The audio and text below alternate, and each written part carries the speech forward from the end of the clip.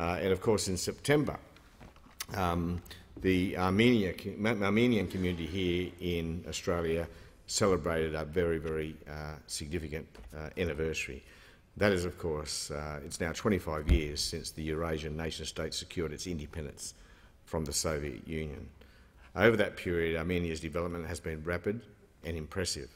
Already it is punching above its weight.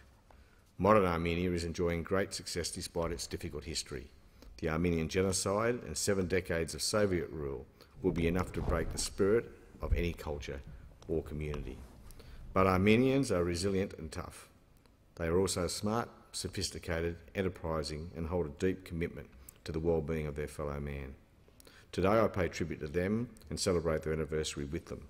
In particular, I honour all Australians of Armenian descent. The contributions of Australian Armenians to our country have been significant. I think of Owen Joe Hockey, not of my political party, but a significant achiever and contributor. I think of Greg Sogomonian, Chair of the Armenian National Committee of Australia, who has been recognised for his leadership in diaspora communities. To mark the 25th anniversary, Mr Sogomonian was awarded the Gratitude Medal by the President of the Republic at an award ceremony in Yerevan, Armenia's capital. I've been a keen student of Armenia and its past. I've come to the conclusion our community of nations spends too much time playing word games, arguing about whether what the Armenian people suffered in 1915 was or was not genocide. Rather, we should collectively spend more time recognising that between 1915 and 1923, hundreds of thousands of Armenians had their lives cut short for no other reason than for their ethnicity.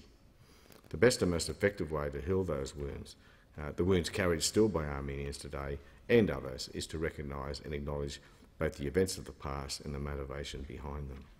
Only then will the global community collectively be able to offer the Armenians sufficient empathy, and only then will the international community be able to genuinely claim an unqualified determination to identify and eradicate genocide in every corner of the globe. The world is a better place for the emergence of a young Armenian nation with so much rich history and culture.